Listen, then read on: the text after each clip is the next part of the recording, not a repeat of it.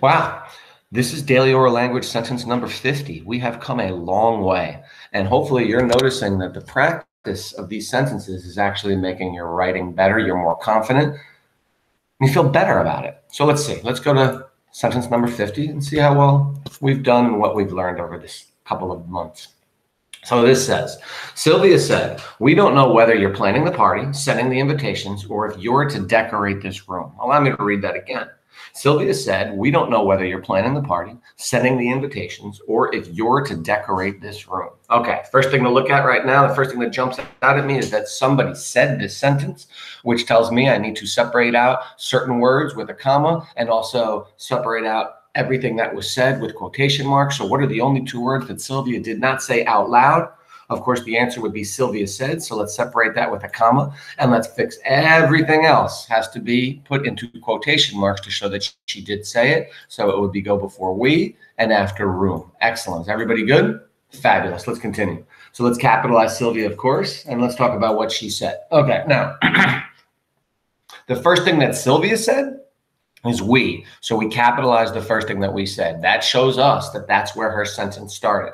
I understand that we're having a capitalized word within our own sentence, but because it's within the quotation marks, it shows us the beginning of what she said, and it is acceptable to do that. In fact, it's the correct way to do it. So Sylvia said, comma quotes, we don't know whether. What's wrong with don't? Clearly, we need the apostrophe because we're saying do not. Of course, you could say do not if you want to.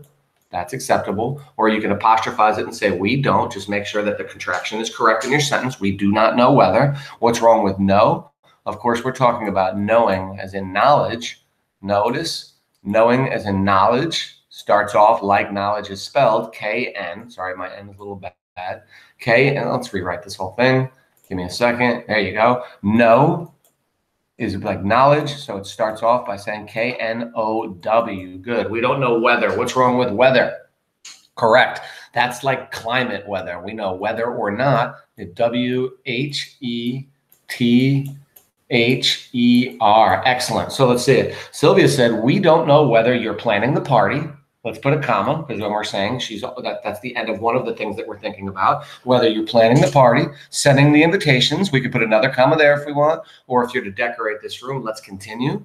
We don't know whether you're planning the party. We really want to say you are planning this party, so it's apostrophe R-E. Excellent. Look at planning. That looks like planing. So we want it to be double N. We don't know whether you're planning the party, comma, sending the invitations, comma, or if you're to decorate this room. Let's continue. Sending the invitations. Remember, invitations are invites. Invite is with an I, not an E, so it's invitations. Now, let's take a look at this. What are our verbs in this sentence? We have planning, we have sending, and then it says decorate. Can I say planning, sending, and decorate? No, it's planning, sending, and decorating. So let's make decorate into decorating.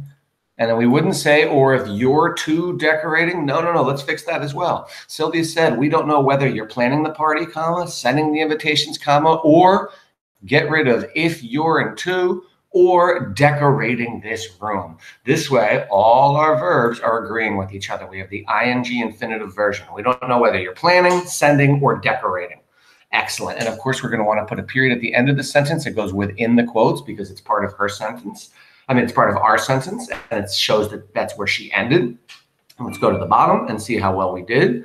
We have Sylvia said, capitalize Sylvia, comma quotes. Notice we capitalize we because it's the beginning of what she said. We don't. We made sure to hyphenate don't. Apostrophize don't because we're saying do not. We do not know. We fix no because we're talking about knowledge. Not know is in negative. So no, whether. We did the right form of whether or not. You are. So it's your with the apostrophe R-E. Of course, you could put you are if you'd like to. That's up to you. Whether you are planning the party, notice I double end planning.